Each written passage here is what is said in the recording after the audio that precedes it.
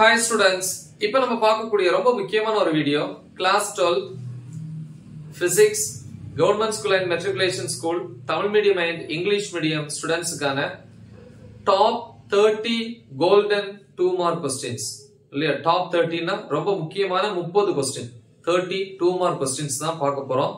இது வந்து இந்த ஹோட்டல் எக்ஸாமுக்கு ரொம்ப இம்பார்ட்டன்டான questions அப்படினு சொல்லலாம். ஏன்னா நமக்கு குவார்டர்லி எக்ஸாமை பொறுத்த வரைக்கும் 2 மார்க்ஸ்ல வந்து 6 क्वेश्चंस அட்டெண்ட் பண்ணனும். ஓகேவா 9 क्वेश्चंस கொடுத்திருப்பாங்க. அதுல வந்து 6 அட்டெண்ட் பண்ணனும். அந்த 6ல வந்து 5 क्वेश्चंस நம்ம வந்து எப்படி வேணாலும் அட்டெண்ட் பண்ணிக்கலாம். ஆனா இன்னொரு क्वेश्चन வந்து அதாவது 6 क्वेश्चंसல 5 क्वेश्चंस வந்து எது வேணாலும் அட்டெண்ட் பண்ணலாம். இன்னொரு क्वेश्चन வந்து கம்பல்சரி क्वेश्चन. அது மேபி ப்ராப்ளமா இருந்துச்சு அப்படினா அந்த ப்ராப்ளம் இம்பார்ட்டன்ட் ப்ராப்ளத்துக்கான வீடியோ நான் ஆல்ரெடி அப்லோட் பண்ணியிருக்கேன். most important 2 mark 3 mark 5 marks என்கிற வீடியோல அது இருக்கும். ஒருவேளை அந்த கம்பல்சரி क्वेश्चन வந்து ஒரு தியரி क्वेश्चनா இருந்துச்சுன்னா இந்த நீங்க அந்த டாப் 30 ல நீங்க என்ன பண்ணிடலாம் ஈஸியா எழுதிடலாம். அப்படினா 6 2 marks நம்ம ஈஸியா அட்டெண்ட் பண்ண முடியும்.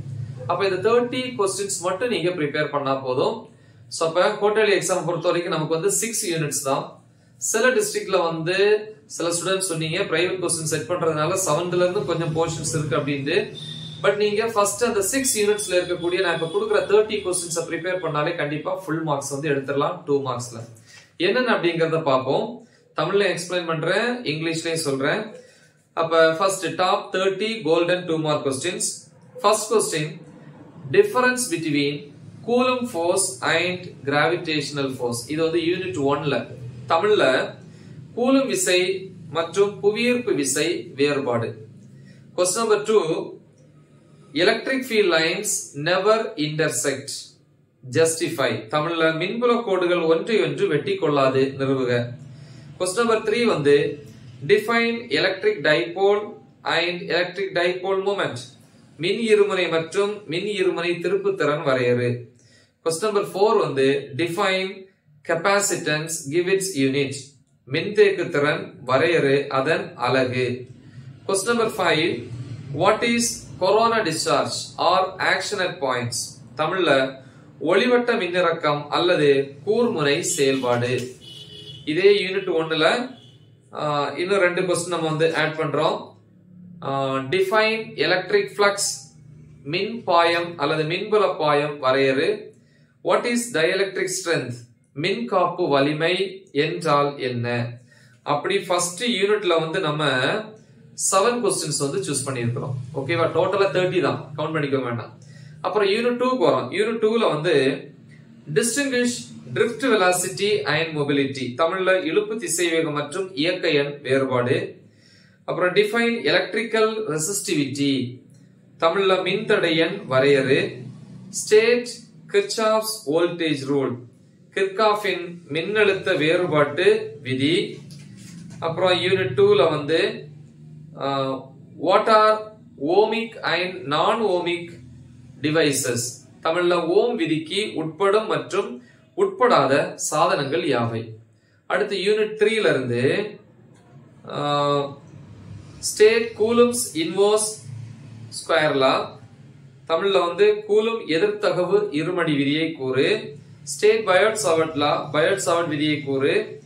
ஸ்டேட் ஆம்பியர்ஸ் சர்க்யூட்டல் லா, ஆம்பியரின் சுற்று விதியை கூறு. அப்புறம் வந்து 3rd யூனிட்ல இன்னொரு ஒரு question state Fleming's left hand rule, Fleming இடக்கை விதியை கூறு. அப்புறம் வந்து நம்ம அதுல இன்னொரு क्वेश्चन இருக்கு 3rd யூனிட்ல is an ammeter connected in series or parallel in a circuit. Why? மின்சுற்று ஒன்றில் அம்மீட்டர் இணைக்கப்படுவது தொடர் இணைப்பிலா அல்லது பக்க இணைப்பிலா ஏன். சரியா.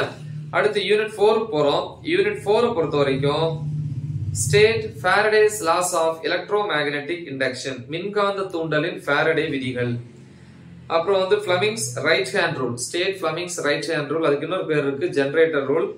தமிழ்ல வந்து ஃப்ளமிங் வலக்கை விதியை கூறு அல்லது மின்மாற்றி விதி அப்படின்னு சொல்லுவோம். அடுத்து mention the ways of producing induced EMF, தூண்டப்பட்ட மின்னியக்கு விசை உருவாக்கும் வழிகள் அப்படின்னு கேட்டிருக்காங்க. அப்புறம் define RMS value of an alternating current, மாறுதிசை மின்னோட்டத்தின் ஆர்எம்எஸ் மதிப்பு வரையறு. அப்புறம் what are step up and step down transformers. ஏற்று மற்றும் இறக்கு மின்மாற்றிகள் என்றால் என்ன? டிஃபைன் Q ஃபேக்டர், திறன் காரணி வரையறு. சோ இவ்வளவு வந்து யூனிட் 4ல வரக்கூடியது. சரியா? நெக்ஸ்ட் யூனிட் 5ல அலகு 5ல வாட் இஸ் டிஸ்பிளேஸ்மென்ட் கரண்ட், இடப்பெயர்ச்சி மின்னோட்டம் என்றால் என்ன?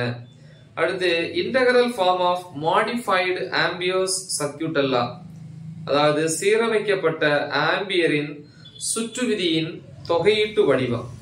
வாட் ஆர் ஃப்ரான்ஹோஃபர் லைன்ஸ், ஃப்ரான்ஹோஃபர் வரிகள் என்றால் என்ன? அதே யூனிட் 5ல இன்னொரு क्वेश्चन கூட what are electro magnetic waves, மின்காந்த அலைகள் என்றால் என்ன? அப்புறம் வந்து நம்ம யூனிட் 6க்கு போறோம். யூனிட் 6 பொறுத்த வரைக்கும் ஸ்டேட் ஸ்னெல்ஸ் லா, ஸ்னெல் விதியை கூறு, அல்லது வந்து இப்படியும் கேட்பாங்க லாஸ் ஆஃப் ரிஃப்ராக்ஷன் அப்படின்னு கேட்பாங்க, அதாவது ஒளி விலகலின் விதிகள் அப்படின்னு கேட்பாங்க. அடுத்து வந்து ஸ்டேட் த பிரின்சிபிள் ஆஃப் ரிவர்சிபிலிட்டி, ஒளியின் மீளும் கொள்கையை கூறு. அடுத்து why does sky appear blue, வானம் ஏன் நீல நிறமாக காட்சியளிக்கிறது? சரியா? அப்புறம் அதே 6th யூனிட்ல வந்து why do cloud appears white, மேகங்கள் ஏன் வெண்மை நிறமாக காட்சியளிக்கின்றன? அப்படி டோட்டலா 30 क्वेश्चंस. வேணா ஒரு क्वेश्चन ஆட் பண்ணிக்கலாம். என்ன அப்படின்னா why do stars twinkle, விண்மீன்கள் ஏன் மின்னுகின்றன? போதும். இந்த 30 क्वेश्चंस வந்து ப்ரிப்பேர் பண்ணுங்க. நமக்கு வந்து 6 2 மார்க்ஸ் எழுதணும், 5 2 மார்க்ஸ் கண்டிப்பா இதுல இருந்து கிடைச்சிரும். இன்னொரு 2 மார்க் வந்து ப்ராப்ளம், ஒருவேளை அந்த ப்ராப்ளம் கேட்காம தியரியில இருந்து அந்த கம்பல்சரி கேட்டானா கண்டிப்பா இதுல இருந்து கிடைச்சிரும். ப்ராப்ளம் அப்படின்னா most important 2 mark 3 mark 5 marks வீடியோல வந்து நான் அந்த ப்ராப்ளம்ஸ் கொடுத்திருப்பேன். சோ அதை வந்து ப்ரிப்பேர் பண்ணுங்க.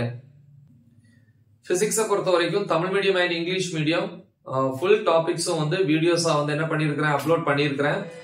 சோ அதை வந்து நல்லா தெளிவா பிராக்டிஸ் பண்ணுங்க. அந்த வீடியோஸோட லிங்க் இந்த வீடியோ டிஸ்கிரிப்ஷன்ல கொடுக்குறேன். குவார்டர்லி எக்ஸாமுக்கான எல்லா சப்ஜெக்ட்ஸ்க்கான மோஸ்ட் இம்பார்ட்டன்ட் क्वेश्चंसும் வந்து அப்லோட் பண்ணிருக்கிறேன்.